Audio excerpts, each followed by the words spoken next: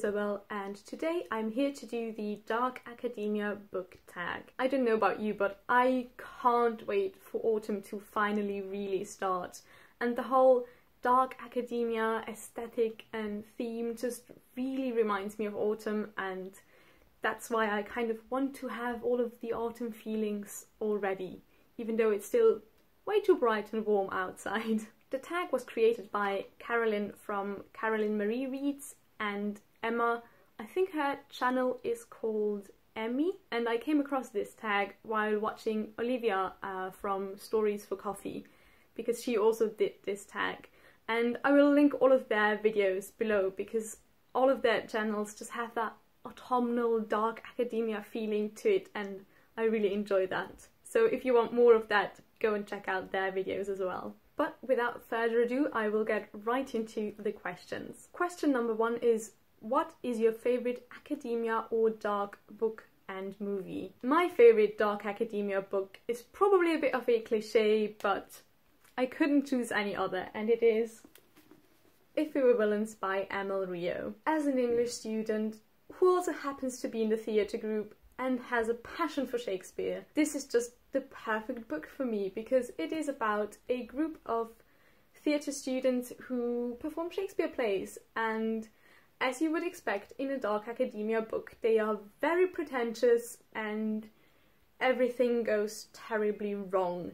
There's love, there's drama, there's murder, there's just everything you would want. So if for some reason you haven't read If We Were Villains yet and want to get more into dark academia, I highly recommend you pick this one up. And to get to the second part of this question, which is about a academia or dark movie, I don't think I have any favourite dark academia movies, but I certainly have some favourite dark movies.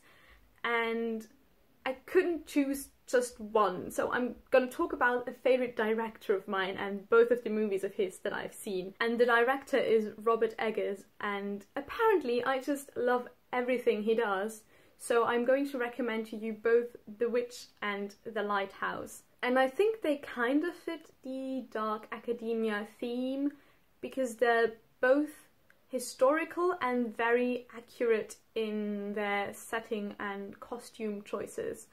And the way they are made is also quite interesting. Everything fits together really perfectly. The setting, the costumes, the music, the filming style. The Lighthouse is actually completely black and white, so that was kind of an interesting experience to get a modern movie but in black and white. And they both have a very dark and brooding atmosphere, and you never quite know what will happen next, but you know that something will certainly go wrong. And I also just recently learned that Robert Eggers wrote a screenplay together with one of my absolute favourite authors, John. I have his book right here.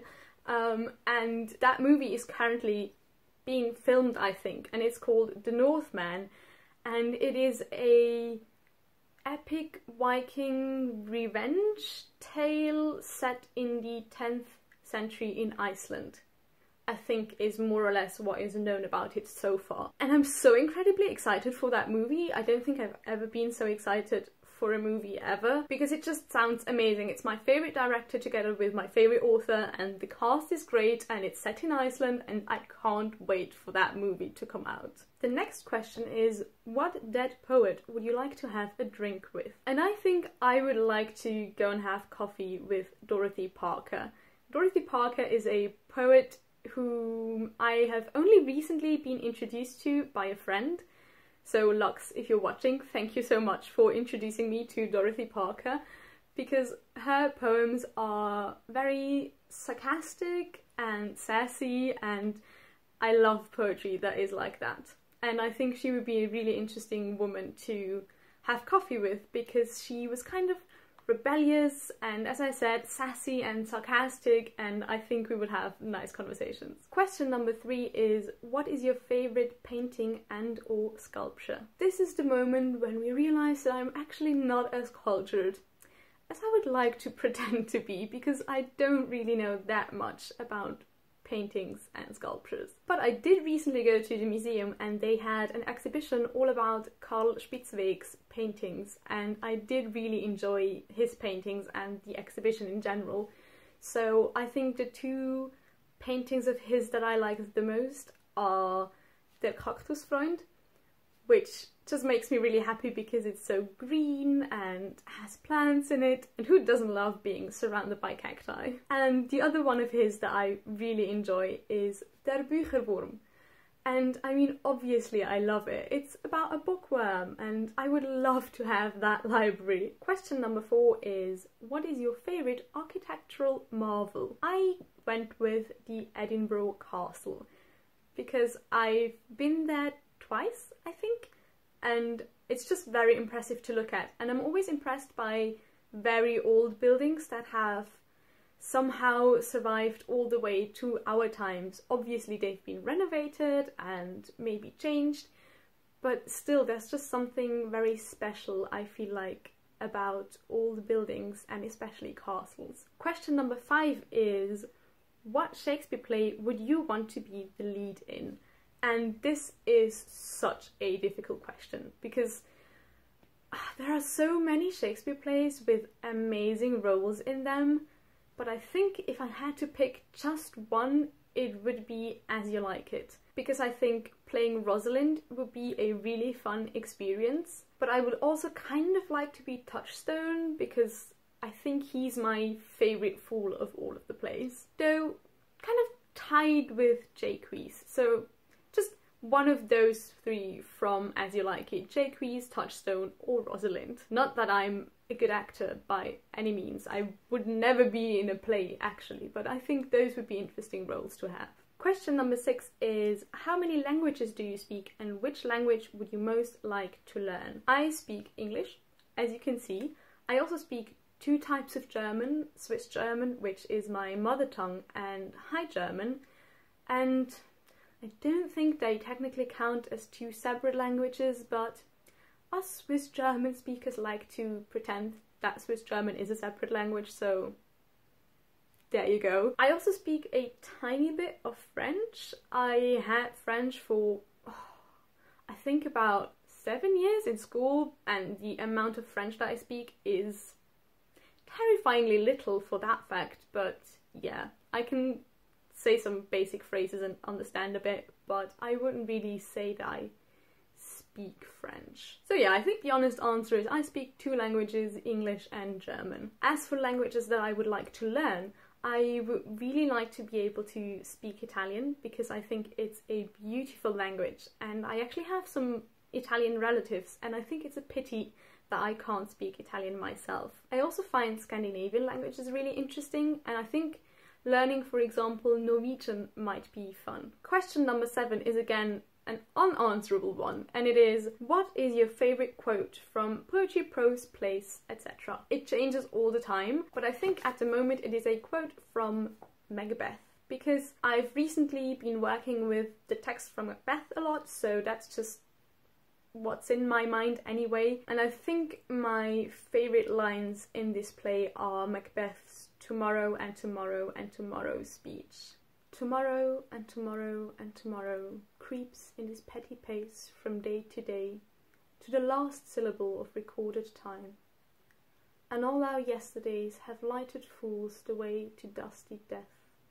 Out, out, brief candle, life's but a walking shadow, a poor player that struts and frets his time upon the stage, and then is heard no more.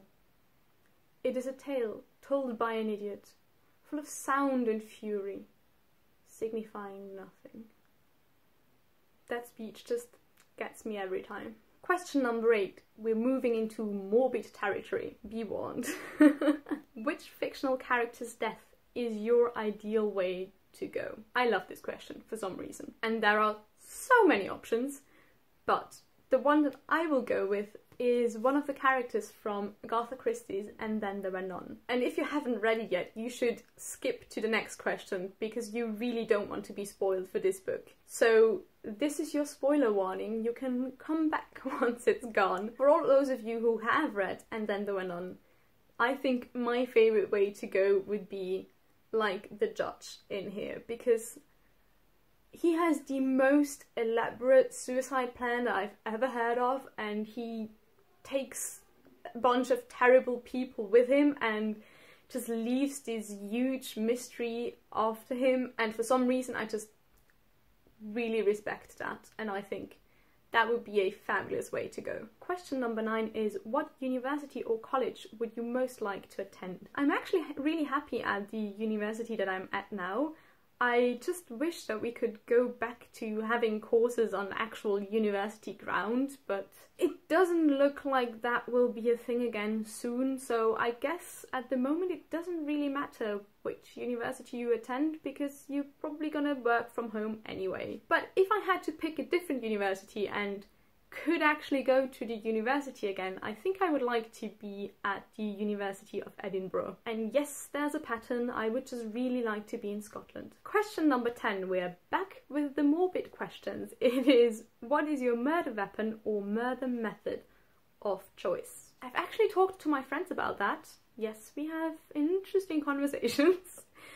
And we decided that my murder weapon of choice would be words. Don't ask me how that would work exactly, I have no idea, but I just like the idea of words being used as a murder weapon. Question number 11 is, what mythology would you most like to be a part of? I don't actually know that many different mythologies, I mostly know Greek or Norse, and I really don't like the idea of having to live in the same realm as Zeus, so I guess my answer would have to be Norse mythology. They also just seem like they got up to a lot of fun, so I would like to join in on that. And I also think knowing Loki would be fun. Question number 12 is, if you had to do a PhD, what would you choose to do it on? I am currently studying English, and I think I would like to do a PhD in English literature. I have no idea what exactly I would do. Probably something about Gothic literature, or maybe fairy tale retellings, I don't know. But yeah, English literature and something along those lines is certainly something that I could see myself do a PhD on. Question number 13 is, which fictional character would you die for? Very dramatic. And my answer is Mary Cat Blackwood from We Have Always Lived in a Castle, because she's precious, she's a great character, really interesting to read about, and I really like her. Now for the last part of this tag, there are some rapid fire questions. So let's do this. Leather-bound or cloth-bound books? Cloth-bound books. Dog earring pages or highlighting pages? Highlighting pages. Sculptures or paintings? As you've seen, I know literally nothing about sculptures, so paintings. Piano or violin? Piano, for sure. Films or theatre? Ooh, that's a hard one. I can only pick one, theatre. Poetry or prose? I love both, but prose. Museums or bookshops? Bookshops. The smell of books or the smell of coffee or tea? The smell of coffee or tea. Fountain pen or typewriter? Oh, do I have to choose? Fountain pen. New or used books? All of the books.